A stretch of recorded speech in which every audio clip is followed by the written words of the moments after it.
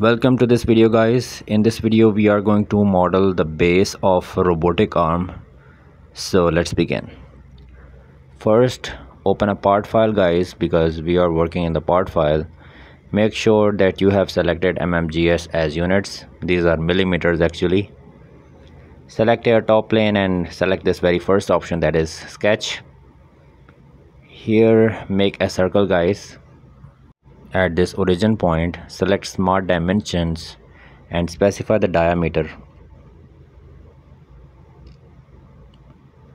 And then we want to extrude it, so go to features and select extruded boss base. Specify the length of extrusion, and then, guys, change the background to plain white. And we want to chamfer this edge, so select the chamfer. 10 mm is perfect for chamfer parameter. Select this only edge, guys, because we want to chamfer this on the top edge, not the bottom, right? And then, guys, select this top face, click on sketch and select the center line. Make this horizontal straight center line, and here assign it horizontal relation just to make sure that it is perfectly horizontal. Make here a midline, guys, like this. Select the line again, make a line up till this circle, guys, and similar for this circle as well. Now to complete the circle we need an arc, so select this circle and select convert entities.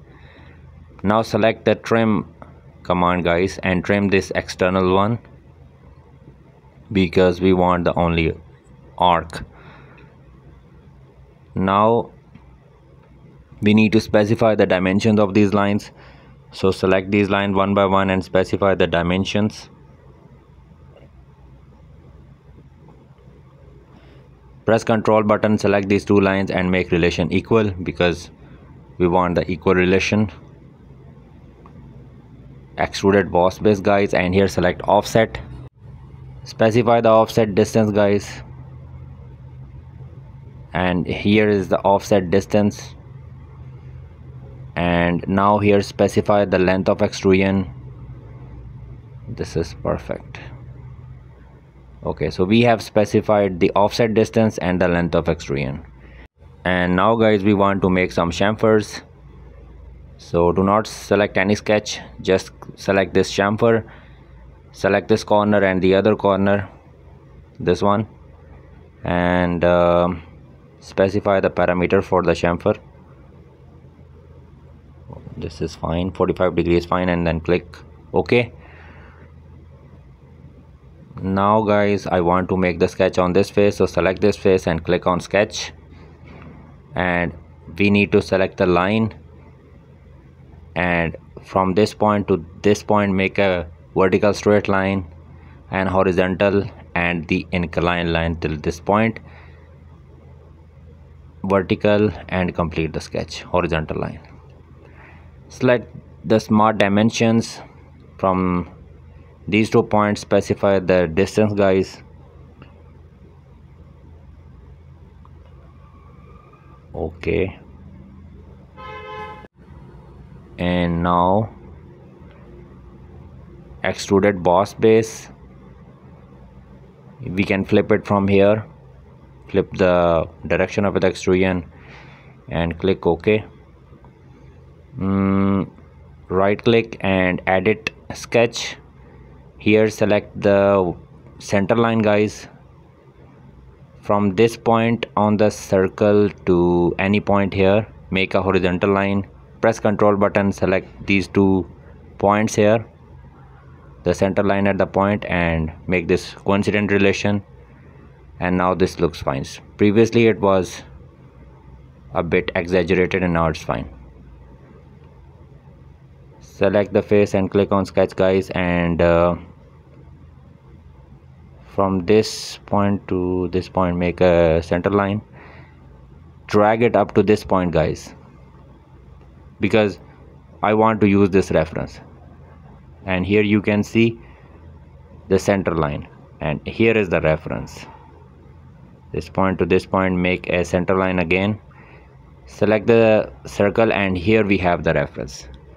I used to make these center lines to make the references. These are great references. Specify the diameter of the circle, guys.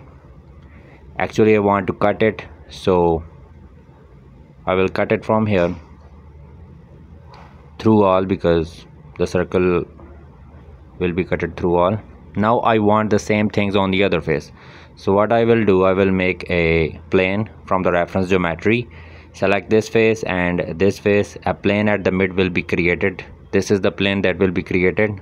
Check this box, select the mirror, and here we need to select the plane. So this is the plane, right guys?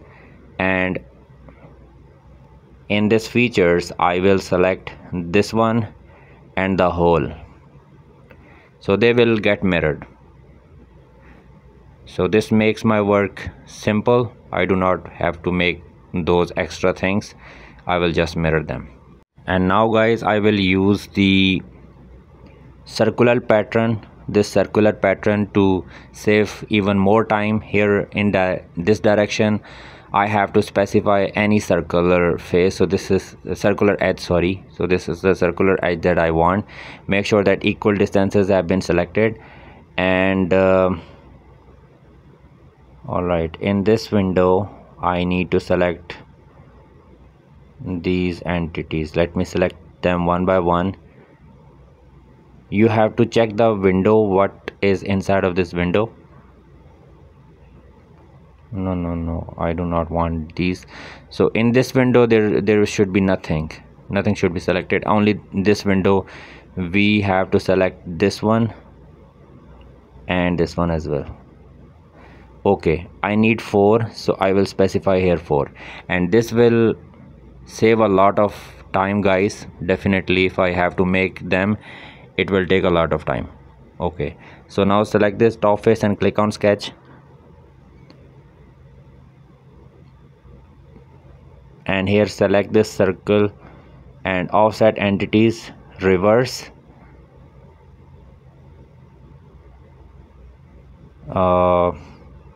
Check this box, and this circle is not getting selected. So what I will do, I will make a circle, guys. From this center point to this point, make a circle, and then select the center line for the references. Trace these yellow dot, guys, and make a center line like this. These are great references. Select a line and make here a line like this, and then specify the angle between these two lines as 30 degrees. I have to make one more line with the same degrees, so I will make another line like this. Select the smart dimensions, specify the angle between these two lines as 30 degrees, and now I have to select the trim entities. Select this first power trim, drag your mouse and trim these entities, trim these lines, trim the circles as well. This one, and trim all of these different arcs. I would require only this arc, so do not trim this one, else you have to trim everything. Extruded cut, I do not want through all, I want some of the portion at the bottom left. So I think this much is fine. Some of the part on the bottom is still left. Yeah. And now what I will do, I will use the circular pattern command to make 4 patterns. So circular pattern, in this I have to specify that direction, so I will select this edge. You have to specify circular edge, guys, and here I will definitely use this one and 4. So circular pattern is completed. This is a useful command, guys. It saves a lot of time.